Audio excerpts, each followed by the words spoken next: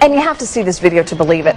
What first looks like a lion about to attack is actually an African lion bonding with its rescuer with a hug and a kiss.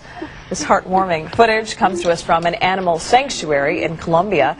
It seems the king of the jungle must have a soft side after all. Yeah, because when you first see that right there, you don't know what's going on. There's a big kiss on him. Wow. Right. She actually rescued him 6 years ago. He was found malnourished, so they're together every single day, and look at that, the love has formed, hasn't it? Now, see, I can't even get my dog to sit in my lap. I'm sure you can. We'll talk.